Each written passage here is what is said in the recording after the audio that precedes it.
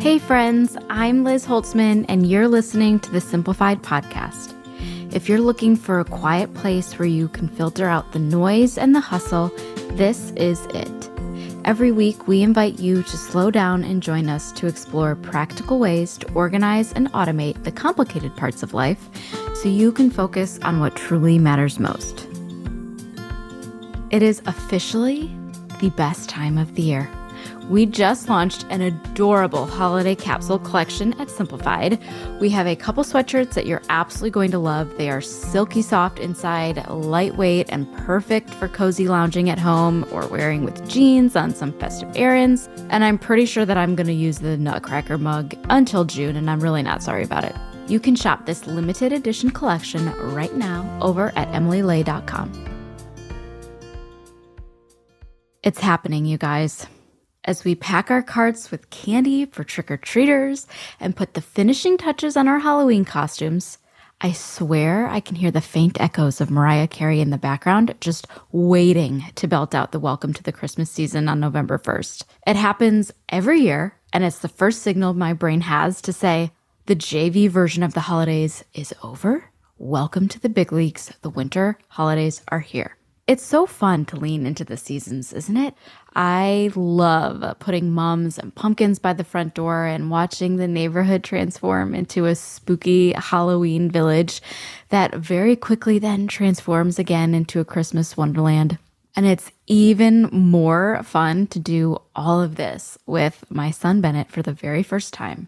It's really interesting for me to see how these rituals have changed over the years, especially now that we have social media showing us the fall traditions and Halloween displays and how other people are decking the halls, not only in our own neighborhoods, but across the world. The most over-the-top things get pushed to the top of the algorithm, naturally, which can give you a sense that in order for your celebration to count, everything needs to be a little extra. And it doesn't help that brands spend a bunch of ad dollars to keep you thinking that you also need a bunch of stuff to celebrate the season too. For weeks and months, it seems like this is the story. Every time you log into your social accounts, you see all the themed snacks and all the decked out living rooms and all the dazzling light displays and think, oh my gosh, that is so cute. And then, crap, I don't have that. Nope. That stops here. Listen, friend, I am a millennial who has lived this story over and over again. And you know what? I'm really starting to get tired of feeling this way every holiday season. Like this creeping feeling of this is getting to be too much and I don't feel like I'm having fun anymore. Do you feel that way? Of course you feel that way. You weren't made to consume things 24/7. You weren't made to go extra on the holidays when you have the rest of your life to live and figure out. You don't need that kind of pressure. Our team got to talking a couple months ago, and we figured out that we all love and also at times loathe this time of year. So we asked ourselves, what could we do to let go of what annoys us and embrace what we love about the season? And once we talked about what we could do, it was amazing how much better we all felt. Sometimes all it takes is giving yourself permission to not do the most or to be super extra and letting yourself lean into just the small, simple things of the season.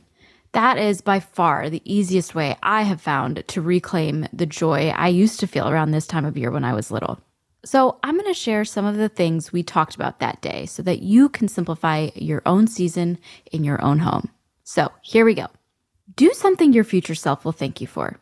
One of the easiest ways we can begin to simplify the busy season is to look for ways to help our future selves to take one thing off her plate. So that might look like making a huge pot of the soup that you love and freezing half of it for later. P.S. If you need some good soup ideas, head back to episode 83 with Brie McCoy, who is the literal queen of soup. Thank me later. That could look like stocking up on things you know that you'll need during the holiday season, like wrapping paper, tape, a good pair of scissors that none of your kids will steal, or even buying gift cards in bulk for those emergency gifts. That might look like deciding what's on your holiday bucket list this year and letting go of everything else that isn't on that list. That also might look like scheduling an afternoon by yourself this weekend so you can get away to do whatever you would like, including a nap, because naps. A big part of making sure you can enjoy the holidays is to make sure that you're taking very good care of yourself. That means checking in every once in a while to see what's coming up in your schedule and seeing how you can make future you's life just a little bit easier. Romanticize your life. The best things in life really aren't that fancy. They're small and sweet and good, and they are really truly all around us if we just allow ourselves to look for them. You might have seen this on social over the past couple of years, and for good reason, because making sure you take time to literally smell the roses, or even just buying yourself a bouquet of them at the market in the first place, is a really small but simple way that you can spark joy in the middle of your day. There are tons of ways you can romanticize your life, but here are a few of our favorites. You can enjoy a seasonal treat, like ordering your favorite fall coffee or baking a batch of your favorite cookies. I was walking through Costco the other day and saw some apple cider donuts, and I grabbed them. I put them in my cart because how fun to have a donut on a Wednesday morning. You can spruce up your house with a bouquet of fresh flowers, or opening the windows on a crisp weekend morning, or lighting a candle, or even the fireplace. You can get cozy by putting on a new pair of cute pajamas after a shower, or snuggling up with a good book and a fuzzy blanket, or watching a movie without your phone. Try it. You can even romanticize your life outside the house. Try to compliment a stranger or go on a hike on a sunny day and photograph something beautiful. Bonus points if you go for a delicious meal or treat afterwards. Enjoying your life doesn't have to be complicated or something out of an unrealistic rom-com. Like Meg Ryan reminded us in You've Got Mail, sometimes even a bouquet of freshly sharpened pencils will do the trick. Choose a few ways to go the simple route during the holidays. Listen, do you really want to simplify your season? Then make this decision right here, right now. Decide to go big on what matters and go simple on what doesn't. You may choose one thing to go simple on. You may choose 3 or 5 or 10. Whatever you need to do to keep your enjoyment of the season high and your stress low, do those things. Here's what the simple route might look like for you this season. Think of it as swapping out something complicated for a little bit more time. For you, the simple route might look like placing online grocery orders for delivery instead of pickup. It might look like store-bought cookie dough and decorations for the cookie swap. Actually, it might look like store-bought literally anything this season, whether it's appetizers for the party or dessert for the big day, or even ordering your entire meal from your favorite restaurant's catering menu so that all you have to do is just go pick it up. If you're into holiday cards but you're running short on time, maybe this year the simple route looks like a postcard or an e-card instead of writing and addressing a pile of letters. When it comes to gifting, maybe your simple route is gifting all your presents in bags this year instead of wrapping them. Maybe you'll decide to send a gift card instead of hunting for the elusive perfect gift. Maybe you decide to give the same gift for all your kids' teachers or all of your coworkers. That is so super simple. Or maybe you do the simplest thing of all and you skip hosting duties for the big holiday party this year and let someone else have a turn. Because that's okay. Seriously, simple this time of year is totally underrated. Go big on what really matters to your family, what they will actually notice and appreciate, and take the simple route on the rest. This episode is sponsored by BetterHelp. Do you ever find that just as you're trying to fall asleep, your brain suddenly won't stop talking? Hi, my name is Liz and I'm an anxiety survivor. This is 100% me. But it turns out one great way to make those racing thoughts go away is to talk through them. Therapy gives you a place to do just that so you can get out of your negative thought cycles and find some peace. My therapist has been a godsend for me. She's taught me how to ground myself in the moment and remember that I am not my feelings. That is a really hard lesson to remember sometimes, but when I'm in an anxiety spiral and I can remember that I am not my feelings, it actually really does help. If you're thinking of starting therapy, give BetterHelp a try. It's entirely online and designed to be convenient, flexible, and suited to your schedule. Just fill out a brief questionnaire to get matched with a licensed therapist and switch therapists anytime for no additional charge. So get a break from your thoughts with BetterHelp. Visit betterhelp.com/simplified today to get 10% off your first month. That's BetterHelp, HELP.com/simplified.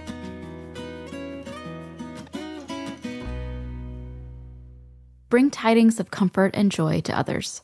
There's truly no better way to simplify the season than taking time to simplify why we're doing all of this anyway.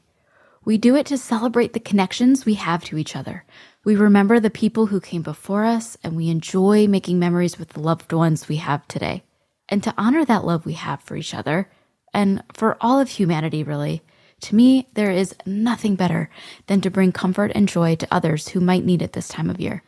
Whether that's thinking of someone to invite to your celebration, or volunteering to sort donations at the food bank, or gathering gifts for a family in need, there are so many ways we can pass on the love that we are so blessed to have.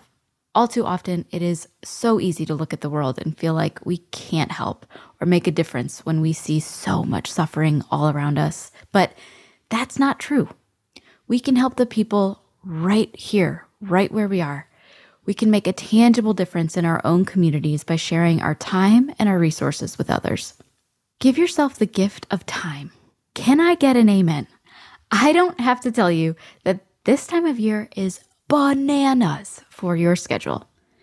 That's why one of the best ways to simplify your season is to check in with yourself and make sure that you are not giving away too much of your time. How do you know if you are? If you feel frustrated pretty often, that's a pretty good sign. If you see your family stress levels climb as you get ready for yet another event you feel like you have to go to. If you find yourself wanting to hide in the pantry with your peppermint Hershey kisses for a few minutes of silence, that's a pretty good indicator too. I know this totally makes me sound like Scrooge, but I really don't care. It is true. The best gift you can give yourself this holiday season is enough time to enjoy it. There is no reason to run yourself or your people ragged if you can't enjoy the season. So make sure that you build enough white space into your schedule for spontaneous holiday magic to weave its way in. You will absolutely thank yourself later. Well, I hope you have gotten a few ideas to make your season a little more simple and a little more sweet. I definitely want to hear how y'all are doing this, so please make sure you leave a comment on the Instagram post for today's episode. All right, friends, let me say a blessing over you as you get ready to get back to your day. As you turn your heart toward the holiday season, I hope you find meaningful ways to connect with your people. I hope you find magic in the small moments, like sharing a laugh with your dad, baking cookies with your brother, and playing board games with your nieces and nephews. And above all, I hope you remember that holidays don't have to be big or flashy or expensive or garner 1,000 likes to matter, because we find meaning when we relish the love and relationships we share in the moment. This is the part of the episode where we usually give you a little tip you can tuck in your pocket and take with you. So here's what I've got for you today. Want to simplify how you store and give away leftovers after big holiday meals? Get a pack of takeout containers. Whether you get them from Costco or Amazon, those little plastic takeout containers are going to make your life so simple. Nobody has to remember to return any containers or feel bad about taking one of yours. No regrets, y'all. Reach for the simple things. Hey, thanks for listening to the Simplified podcast. You can find show notes for this episode over at emilylay.com for more info on links and resources I mentioned here, and you can shop the entire collection of Simplified planners and products. You can also follow me on Instagram at Liz M. Holtzman and on Substack at lizholtzman.substack.com. You can also follow our brand at Simplified for tons of simplicity tips and inspiration to get you through the day. And check out the rest of our Simplify the Season series as we help you make your holiday season a bit more sweet and simple this year. That's all I've got for you today. Be sure to tune in next week for more Simplified goodness. Until next time, I hope you have a great day, friend.